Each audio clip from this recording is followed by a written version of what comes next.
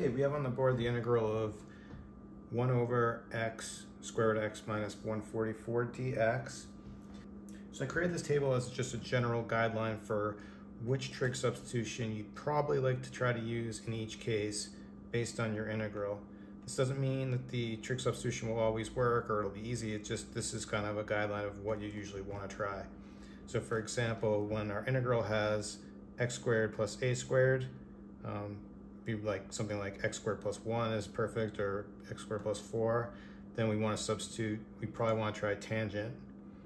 And the reason we do that, if we substitute tangent in for x here, we end up with tan squared plus 1 or something like tan squared plus 1, so then we can use secant squared. If we have something that looks like a squared minus x squared, like it could be like 9 minus x squared, then we could substitute in sine for x. And then we would have something that looks like this.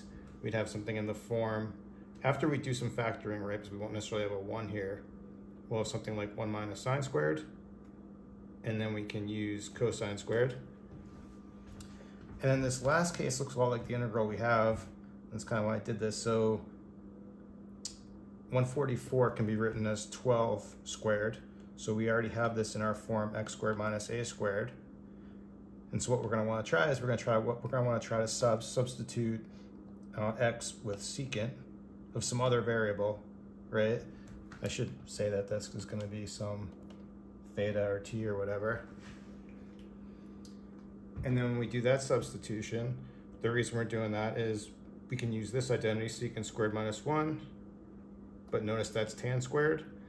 And when we put tan squared in here, we're inside a square root, and so it's going to simplify. So in each case, you notice we're kind of simplifying towards a square, and particularly if you have a radical, it's going to simplify nicely. So now using this last line, we'll do this problem. So I mentioned I want to use for x, I want to substitute with secant. Now the only thing though is I don't want to just do secant, because then you notice if I end up with secant squared minus 144, I can't use my identity. I want secant squared minus 1. Now you could factor and mess with the 144, but I want to do it another way, and I actually want to set x equal to 12 secant t.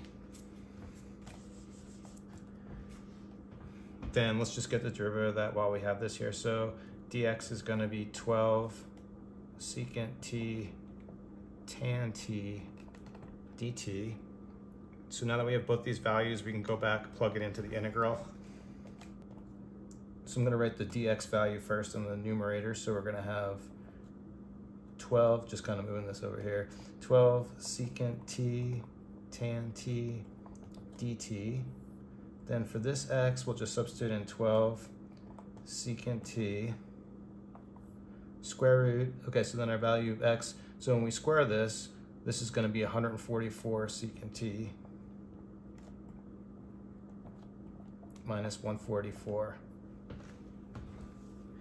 And so now you see why I have this 12 here, right? So now we're set up nice for this to factor.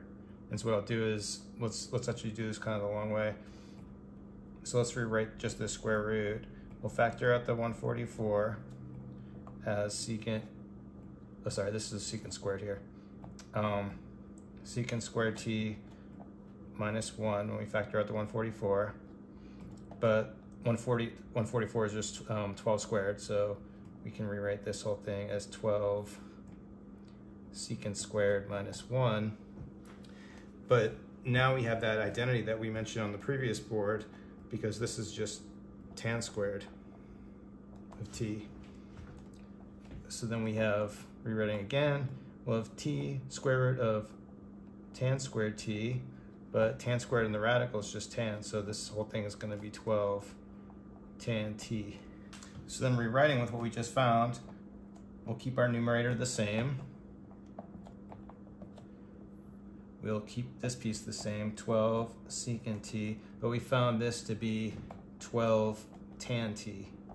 And then the beauty of that is the secants cancel, the tans cancel, one of the 12s cancel, but we still have this one. So we're left with a lot of simplification, right? We have 1/12 dt. So that means we're just integrating 1. So when we integrate that, we're just going to have 1/12 t plus c. We're almost done, but we want this in terms of x, not t. So let's go back to this equation right here. Let's just bring it down here and manipulate it a little bit. So we'll divide both sides by 12. So we'll have x over 12 equals secant t. And then I can just take secant inverse on both sides. And so we're left with t equals secant inverse of x over 12.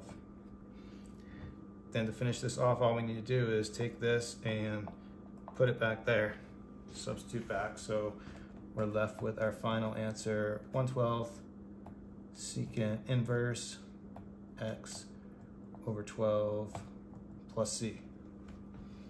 And we're done. Got this problem from my quiz, integrals with roots. I'll provide a link in the description. Thanks for watching.